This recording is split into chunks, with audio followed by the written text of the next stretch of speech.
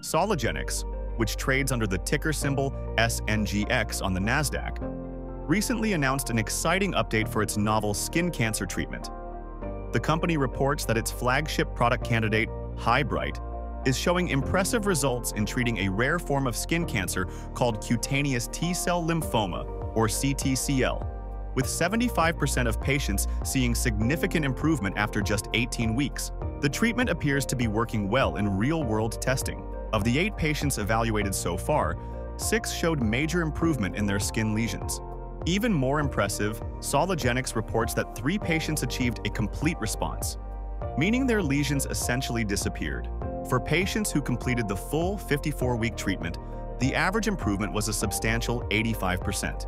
Unlike many current treatments that can take 6 to 12 months to work and often have serious side effects, HyBryte so far appears to work faster, showing results at 18 weeks, and appears much safer. It uses visible light rather than harmful UV radiation, significantly reducing the risk of causing new cancers, which is a common problem with existing treatments.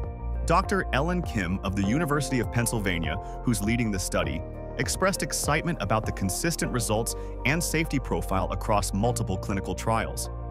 The FDA recognizes the potential here too. They're funding this study with a $2.6 million grant through their Orphan Products Development Program. For investors, several potential catalysts to watch for are lining up. The company is now enrolling patients in its confirmatory Phase 3 FLASH-2 trial. Results continue supporting HyBryte as potentially the first safe, frontline treatment for this disease. The therapy could expand into home use, making it more convenient for patients.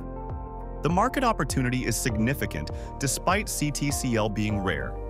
With approximately 31,000 patients in the US and 38,000 in Europe, and very few effective treatment options available, HyBryte could capture substantial market share if approved. SNGX represents a late-stage company with promising clinical data, government funding support, and a clear path toward potentially bringing a safer, more effective treatment to market for an underserved patient population.